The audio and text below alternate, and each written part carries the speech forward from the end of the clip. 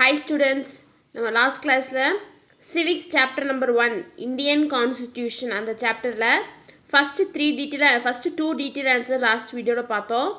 இன்னைக்கு classல என்ன பார்க்க போறோம்னா balance இருக்கக்கூடிய 2 detail answer தான் பார்க்க போறோம்.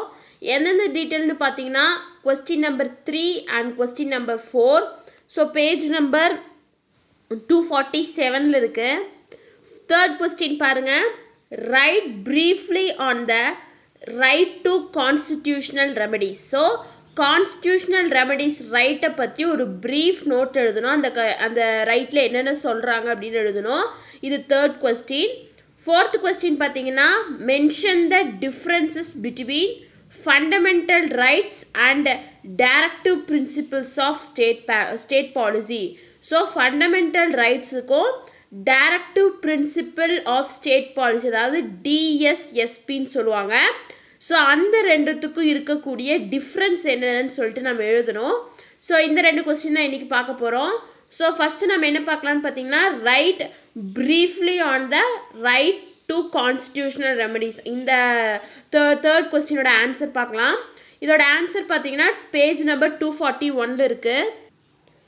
பாருங்க பேஜ் நம்பர் 241 ல right to constitutional remedies னு இருக்கு பாருங்க. இங்க இருந்து ஸ்டார்ட் பண்ணி இது வரைக்கும் எழுதணும். நான் வந்து ஹைலைட் பண்ணி காட்டியிருக்கிறது எல்லாமே எழுதணும். So first பாருங்க. A writ is an order or command issued by a court in writing under its seal. So now 2 mark questions ல பார்த்தோம். So writ அப்படிங்கிறது என்ன? இதோட order இல்லாட்டி command. இதை யார் இஷ்யூ பண்ணுவாங்கன்னு பார்த்தீங்கன்னா கோர்ட் இஷ்யூ பண்ணுவாங்க. எப்படி இஷ்யூ பண்ணுவாங்கன்னா எழுத்துப்பூர்வமா எழுதி கோர்ட்டோட சீல் வச்சு இஷ்யூ பண்ணுவாங்க. அதான் சொல்றாங்க a writ is an order or a command issued by a court in writing under its seal. It is in the nature of a command or a prohibition from performing certain acts that are specified in the orders of the court. So கோர்ட்டோட ஆர்டர்ஸ்ல ஏதாச்சும் ஒரு சில விஷயங்கள் இருக்கு, அதுக்கு அவங்க எகெயின்ஸ்டா பண்ணிட்டாங்க அப்படின்னா அவங்களுக்கு வந்துட்டு அதை வந்துட்டு அந்த ரிட் மூலமா அவங்களுக்கு வந்துட்டு கமாண்ட் பண்ணுவாங்க. அதான் சொல்றாங்க it is in the nature of a command or a prohibition. So prohibition அப்படின்னா வந்து தடுக்கிறது, command அப்படின்னா ஆர்டர் பண்றது. ஸோ அதான் சொல்றாங்க nature of a command or prohibition from performing certain acts that are specified in the orders of the court. So கோர்ட்ல சொல்லியிருக்கக்கூடிய ஆர்டர்ஸ்ல யாராச்சும் அதுக்கு எகெயின்ஸ்டா நடந்துக்கிறாங்க அப்படின்னா அவங்களுக்கு வந்துட்டு ஒரு எச்சரிக்கை கொடுப்பாங்க, அதை வந்துட்டு தடுத்து நிறுத்துவாங்க அந்த ரிட் மூலமா. Both the Supreme Court and the High Courts are empowered to issue 5 kinds of writs. So இங்க writs தான் இருக்கு. ஸோ போத் சுப்ரீம் கோர்ட் ஆகட்டும் ஹை கோர்ட் ஆகட்டும் ரெண்டு கோர்ட்டுக்குமே வந்துட்டு ஒரு பவர் இருக்கு. என்ன பவர்னு பார்த்தீங்கன்னா அவங்க வந்துட்டு 5 kinds ஆஃப் ரிட்டை வந்துட்டு இஷ்யூ பண்ணலாம்.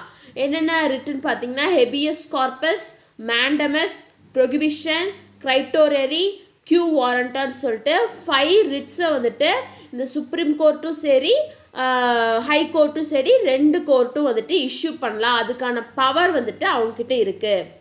That is why the Supreme Court is called as the guardian of constitution. So அதனால தான் நம்ம சுப்ரீம் கோர்ட் என்னன்னு சொல்றோம்னு பார்த்தீங்கன்னா guardian of constitution, constitutionோட guardian அப்படின்னு சொல்றோம். According to Dr. Ambedkar, Article 32 is the heart and soul of the constitution. So Ambedkar தான் வந்துட்டு Indian கான்ஸ்டிடியூஷனை வந்துட்டு எழுதினாரு.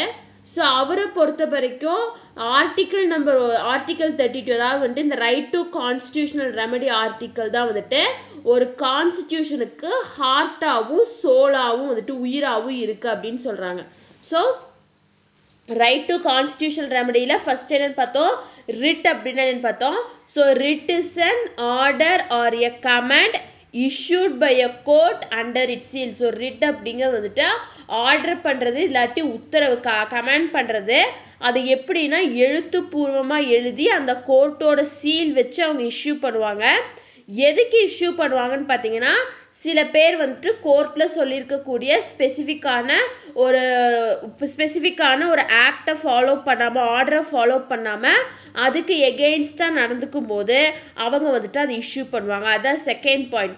It is in the nature of a command R prohibition from performing certain acts that are specified in the orders of the court. So ரெண்டு court, supreme கோர்ட்டும் சரி high கோர்ட்டுக்கும் சரி, ரெண்டு கோர்ட்டுக்கும் வந்துட்டு power இருக்குது. என்ன பவர்னு பார்த்தீங்கன்னா, ரெண்டு கோர்ட்டும் 5 kinds ஆஃப் ரிட்டை வந்துட்டு அவங்களால இஷ்யூ பண்ண முடியும். என்னென்ன ரிட்ஸ்ன்னு பார்த்தீங்கன்னா, habeas corpus, mandamus, prohibition, கிரைட்டோரரி, Q warranto அப்படின்னு சொல்லிட்டு 5 kinds ஆஃப் ரிட்டை வந்துட்டு இந்த supreme court and high கோர்ட்னால issue பண்ண முடியாதுக்கான பவர் அவங்கக்கிட்ட இருக்குது. ஸோ அதனால தான் சுப்ரீம் கோர்ட் என்னன்னு சொல்கிறோன்னா கார்டியன் ஆஃப் கான்ஸ்டிடியூஷன் அப்படின்னு சொல்கிறோம்.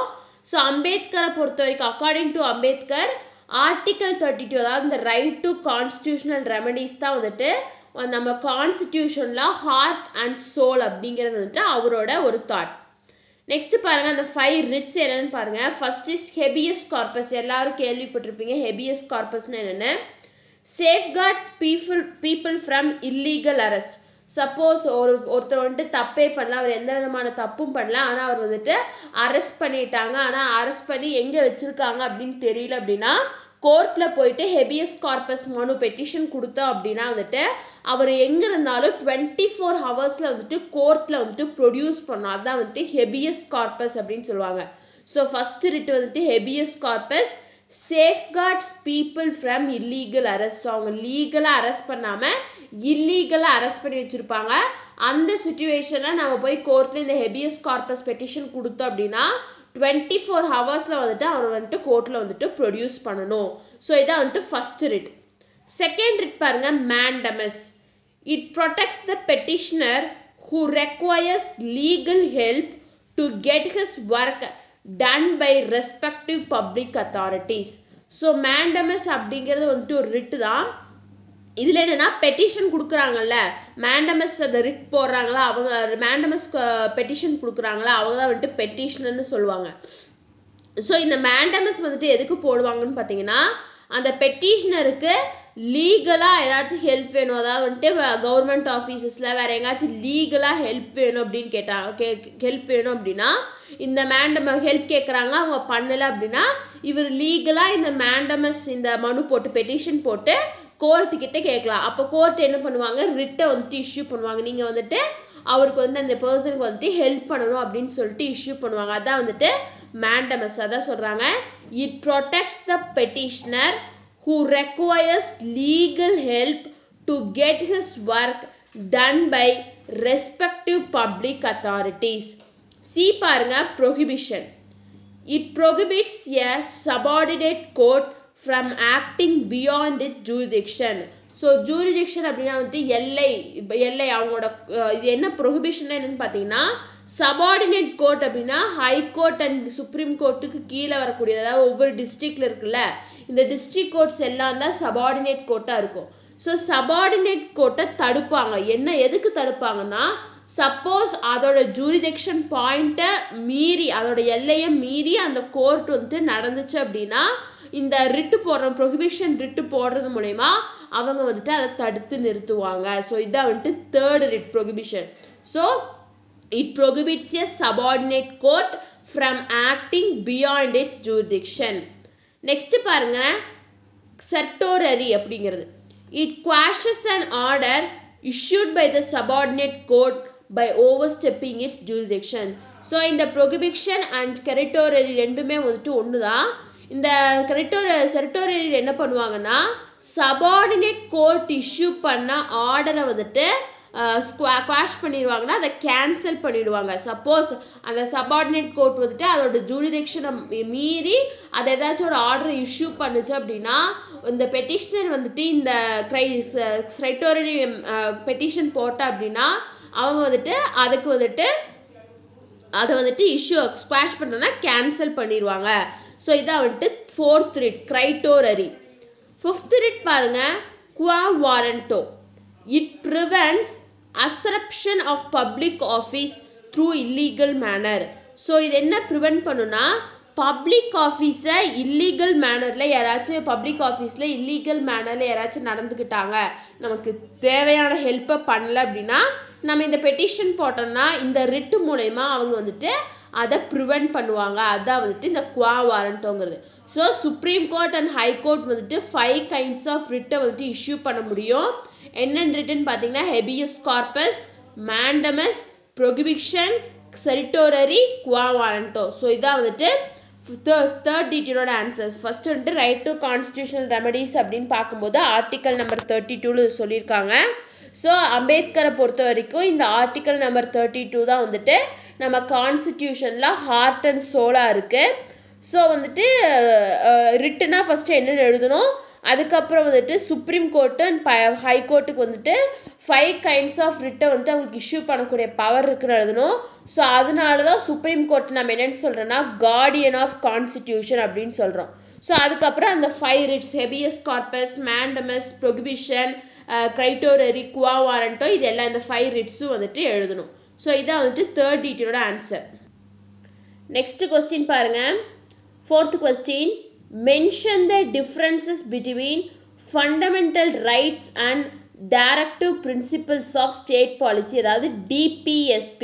So fundamental ரைட்ஸுக்கும் directive principles of state பாலிசிக்கும் இருக்கக்கூடிய டிஃப்ரென்சஸ் எழுதணும். ஸோ இதான் 4th கொஸ்டின். இதோட ஆன்சர் வந்துட்டு பேஜ் நம்பர் 241 இருக்குது. ஸோ டிபிஎஸ்பின்னா ஒன்றும் இல்லை, directive principles of state policy தான் நம்ம ஷார்ட் பண்ணி டிபிஎஸ்பின்னு சொல்லுவோம். பாருங்கள் 5 பாயிண்ட்ஸ் இருக்குது. Differences between fundamental rights and directive principles of state policy, அதாவது டிபிஎஸ்பி. ஸோ இந்த 5 டிஃப்ரென்ஸும் தான் அந்த கொஸ்டினோட ஆன்சர்.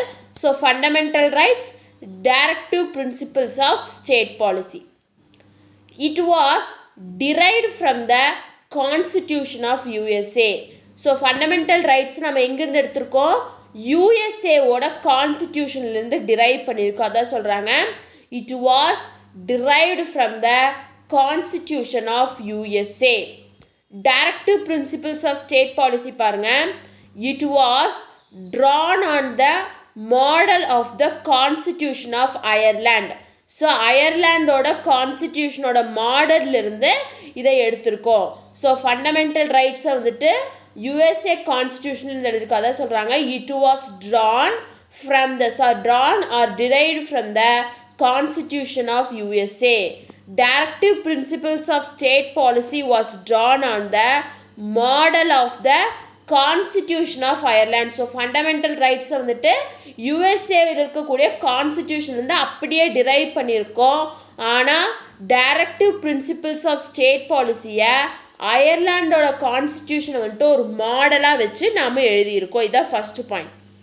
நெக்ஸ்ட் பாருங்கள், even the government cannot take away or abridge these rights. So இந்த ஃபண்டமெண்டல் ரைட்ஸை வந்துட்டு எந்த கவர்மெண்ட்னாலையும் பறிச்சிக்க முடியாது, அதாவது கொடுக்க மாட்டேன்னு மறுக்கவும் முடியாது, அவங்ககிட்டருந்து பறிக்கவும் முடியாது. அதான் சொல்கிறாங்க even the government cannot take away or abridge these rights. These are mere instruction to the government. So ஒரு கவர்மெண்ட்டுக்கு வந்துட்டு ஒரு இன்ஸ்ட்ரக்ஷன் தான் இந்த directive principles of state policy அப்படிங்கிறது வந்துட்டு ஒரு ஜஸ்ட் இன்ஸ்ட்ரக்ஷன் தான், எந்த விதமான ஒரு கட்டாயமாக உங்களுக்கு கொடுத்தே ஆகணும்னு சொல்ல முடியாது. ஸோ இதான் வந்துட்டு second point. So second point இந்த பக்கம் ஃபண்டமெண்டல் ரைட்ஸ் என்ன பார்த்தோம், fundamental rights did not taken away by the கவர்மெண்ட்னால அந்த ஃபண்டமெண்டல் ரைட்ஸை ஒரு இண்டிவிஜுவல் ஒரு இந்தியன் சிட்டிசன் கிட்ட இருந்து வாங்க முடியாது. ஆனால் டைரக்டிவ் பிரின்சிபல்ஸ் ஆஃப் ஸ்டேட் பாலிசின்னு பார்க்கும்போது கவர்மெண்ட்டுக்கு இது ஒரு இன்ஸ்ட்ரக்ஷன் தான் அப்படின்னு சொல்கிறாங்க. நெக்ஸ்ட் பாருங்கள், these are enforceable by a court of law. So fundamental ரைட்ஸை வந்துட்டு நம்ம லா மூலயமா நம்ம என்ஃபோர்ஸ் பண்ணியிருக்கோம். அதான் சொல்கிறாங்க these are enforceable by court of law. Directive principles of state policy பாருங்க, these are not enforceable in any court. எந்த ஒரு கோர்ட்டும் வந்துட்டு இதை வந்துட்டு என்ஃபோர்ஸ் பண்ண முடியாது. ஆனால் ஃபண்டமெண்டல் ரைட்ஸை எல்லா கோர்ட்டும் வந்துட்டு என்ஃபோர்ஸ் பண்ண முடியும். அதான் வந்துட்டு third point. these are enforceable by a court of law. these are not enforceable in any court. These have legal sanctions. So வந்து fundamental rightsக்கு வந்துட்டு legal sanctions இருக்கு. ஆனால் directive principles of state policyக்கு பார்த்தீங்கன்னா have moral and political sanctions. So moral and political sanctions மட்டும்தான் வந்துட்டு directive principles of state policyக்கு இருக்கு. These rights strengthen political democracy in a country. So இந்த fundamental rights வந்துட்டு நம்மளோட democratic countryல எந்த ரைட்டை strengthen பண்ணுன்னு பார்த்தீங்கன்னா political democracy வந்துட்டு strengthen பண்ணும். அதான் சொல்கிறாங்க these right strengthen political democracy in the country. The implementation of these principles ensure social and economic democracy. So directive principles of state policy வந்து implement பண்ணும்போது என்ன ensure ஆகும் social and economic democracy வந்துட்டு ensure ஆகும் அப்படின்னு சொல்கிறாங்க. So இதான் வந்துட்டு differences between fundamental rights and directive principles of state policy. So first point என்ன fundamental rights was derived from the Constitution of USA. USA ஓட கான்ஸ்டிடியூஷன்லேருந்து நாம் டிரைவ் பண்ணி எடுத்திருக்கோம் ஃபண்டமெண்டல் ரைட்ஸை. ஆனால் டிபிஎஸ்பி வந்துட்டு அயர்லாண்டோட கான்ஸ்டிடியூஷனை வந்துட்டு ஒரு மாடலாக வச்சு தான் நம்ம வந்துட்டு அதை கொண்டு வந்திருக்கோம். அதாவது சொல்கிறாங்க it was drawn on the model of the Constitution of Ireland. Fundamental rights are did not taken away by the government. கவர்மெண்ட்னால ஒருத்தரோட ஃபண்டமெண்டல் ரைட்ஸை அபகரிக்க முடியாது.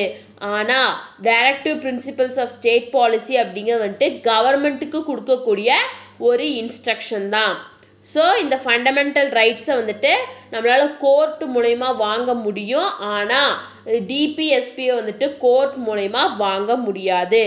ஃபண்டமெண்டல் ரைட்ஸுக்கு லீகல் சாங்ஷன்ஸ் இருக்குது.